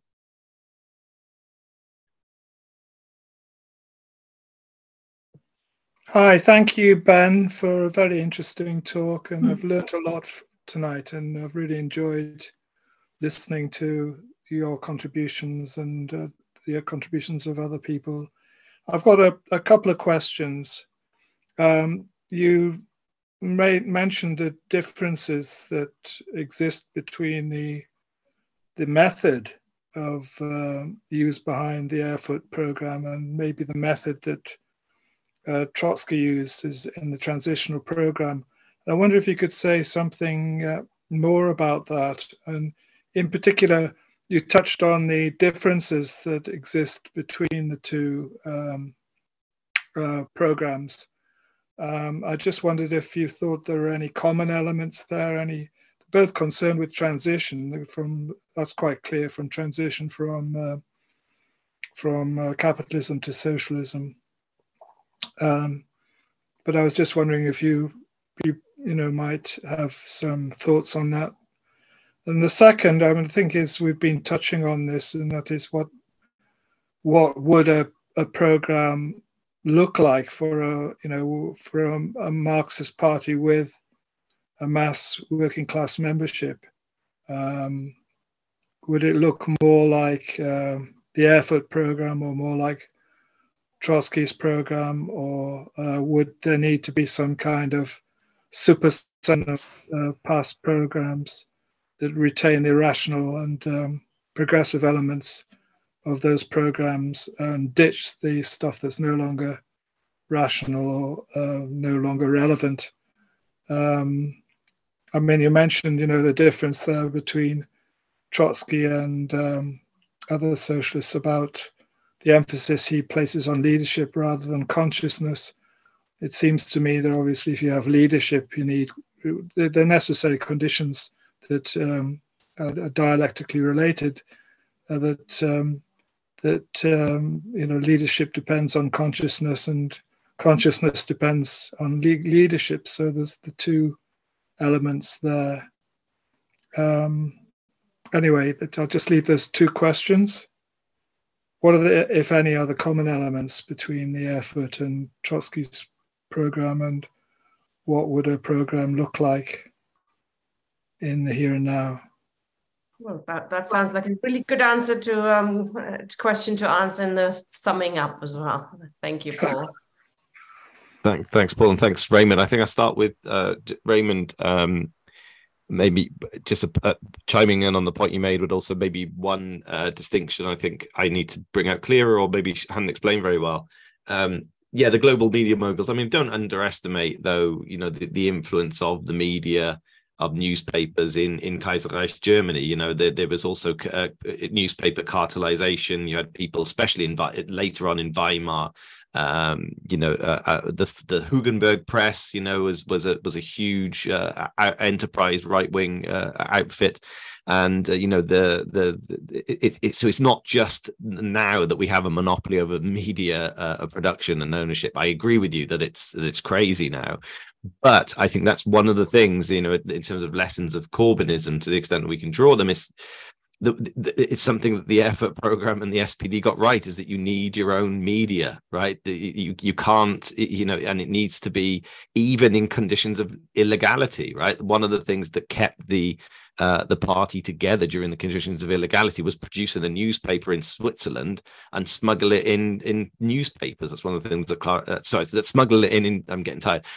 Smuggling it in suitcases. That's what Clara Zetkin did for a few years from Switzerland, right? It's the need for one's own independent media. And, you know, you look at the SPD, I don't know how much you know about the history, Roman, but, you know, there's 100 daily publications, magazines for doctors, magazines for teachers, magazines for sport, magazines for children, you know, et cetera, et cetera. There was a whole counter press, which I think that's the real indictment. I think one of the indictments of the left is how poor its press is, how unambitious it is, and you know, largely unreadable as well. But it also, this reliance, there is this idea now that we can rely on, you know, YouTube or social or Twitter or something as that's the kind of way out of it, you know, the kind of Paul Mason thing in the past. And no, we need our own YouTube, we need our own, you know, social media platforms and all the rest of it. That's what we should aspire to, I think. And I think, you know, I'm sure we agree on that, and I chime in. I agree with Jerry here in the chat, by the way. There is a difference between taking office and taking power. And that's worth underlining in terms of the context of these debates. The minimum program, its demands, those are the minimum that would be required for the SPD to take power. What exact form that would take is different, but it wouldn't just be coming into, like some French socialists argue for, wouldn't be forming a government within the framework of the French Third Republic, right? It would be actually coming to power and completely dissolving those institutions of rule. So I think there's a difference between taking office and taking power. And too often in the 20th century, the left has taken power, often in minority regimes, and basically been constricted by those existing power structures, either to then that they become adapted to it and become those institutions, or they're unable to do anything meaningful and are voted out the next time there were elections. So I think that's an important distinction to make. And I, you know, for all my disagreements with Jerry, I agree with him on that. There's a difference between taking office and taking power. On Paul's questions, the difference between the method of the Erfurt program and the Trotskyist program. Feeding off Jerry's point about the Third Congress of the Comintern, I think that, you know, this again, I've spoken on this on several occasions in terms of the history of the Comintern, the German Communist Party. There are a lot of decisions made. The idea of the transitional demand that comes from Germany, right, is basically in a situation where you have a communist party that, for various reasons, is clearly marginalized and in a minority in the organized, conscious working class movement of Germany, huge movement, right? And it's trying to find ways in a very short-term manner of gaining leadership over the workers, for example, that would vote SPD. So there is this emphasis on, if we put forward demands, united front work, etc., we can show that we're the best fighters, we can win demands, and then the workers will often come towards us and they'll want more as well, right? And that's informed by a healthy drive. But I think it's reflective of a Comintern that is actually in trouble, right? And that the Russian Revolution's in trouble. The German Communist Party is in all sorts of problems as well, right? And it doesn't fundamentally address the more fundamental point of working class revolutionary organization and party organization. So the minimum, the transitional demands are trying to address that lacuna in a kind of short-termist way. I was still trying to move on the German Revolution. We're trying to grow the Communist Party, and that's one of the ways we can do it, right? With Trotsky, it's a similar thing, but it's trying to win over workers that are been under the influence not only of social democracy but of Stalinism. And Jerry outlined it quite well, actually. It's the idea that if we focus on existing struggles that are, that were raging at the time, and Trotsky was of the view that the world bourgeoisie is, I think he puts it in the introduction, tobogganing towards doom and crisis, right? In that context, we can feed into those struggles. The masses will want more, and almost by the very nature of those struggles, they will come around to our point of view, and we will give them an alternative leadership, right? A revolutionary leadership as opposed to the sellouts of the SPD. And the social democracy and Stalinists, and clearly there's an element to that. But what I think is lost then, and has been lost, it's a very complicated process, and there are all different types of transitional programs, as Jerry would tell us. But essentially, what that has led to, in my opinion, is a kind of soft peddling of the fundamental tenets of alternative constitutional politics, high politics that characterize Marxism, right? Often with good intentions, but we've ended up with a situation where, you have someone like Jerry who will say, look, in Britain today, the monarchy is not that powerful. Okay, it's a good slogan, etc. But only in revolutionary situations do we put forward these bigger ideas, etc. And I would argue, and again, it's informed by that logic, right? Because when things speed up, right, in terms of revolution, in terms of struggles and strikes and all the rest of it, that's when, for Jerry and other Trotskyists, that's their time to come in with the right transitional demands that reflect the present and lead the revolution that way away from existing organization. But the problem with that is, and I would argue, history, the 20th century shows, particularly in Germany, that it's the absence of a revolutionary constitutional political alternative that if it only gets put forward then in the midst of January 1919 in the death throes of a revolution, it's already bloody too late, and by a long way, right? So that I think is the point, is that sometimes these discussions seem esoteric and, certainly with me, very historical and centered on German speaking sources, etc. But it's about that idea that, in order to become a mass organization with a following that is different from existing bourgeois parties, as Kautsky makes the point, you need a clear programmatic political alternative, which is often lacking for good reasons, right, that turn out to be wrong, in things like the transitional program, where these things tend to be played down. We do not start with existing struggles as revolutionary or whatever as they may be. We start with, where are we and what is our political alternative? And I think that is something that we can take, warts and all, from the Erfurt program, look back critically, but also understand what it was truly about. Thank you. Excellent. Thank you very much. It's also, of course, about the working class taking all these issues seriously, because we want the working class to become the ruling class. If it doesn't know anything about, how the monarchy works, if it doesn't develop that side of things, or, how the House of Lords, etc., all these things. I mean, these are the questions that we want the working class to take on and take over, isn't it? So we have to not leave it for some time later, but for the here and now. It needs to become a developed political class that has an interest in everything, every single bloody issue here and now, and not just, the wages and, nationalize this or that. That's not the answer, is it? We have to have a deep understanding of how capitalism works so that we can overthrow it. Thank you very much, Ben. Fantastic sessions, really good discussion as well. Thank you, comrades, for all your good questions and contributions. Ben, you must be knackered. Really just to say sorry if I haven't replied to all the chat stuff as well. I will save it, but you can, I put the slides. You can reach me if you want to write me questions, but I will try and have a look at it all. But it's quite tough when you're in the middle of it. Very much so. Thank you very much, comrade. Next week, we're looking at democratic centralism, which will be another huge, important issue with Kevin Bean, introduction by Kevin Bean. So he's looking at democratic centralism during the Social Democratic Party, late 19th century.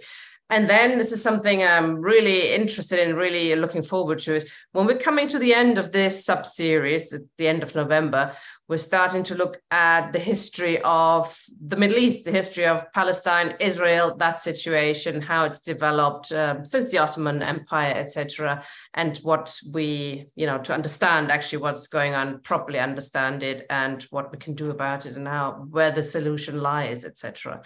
Because it is complicated. It's not as complicated as some people make it out. There are bad sides, bad apples on both sides. No, but to understand the history of the oppression that's been going on for some time, it's really important to get to grips with it properly. So I'm looking forward to that. I hope to see lots of you next week when Kevin Bean, as I said, will be starting to look at democratic centralism. Thank you very much, Ben, for an excellent session. Good night, comrades.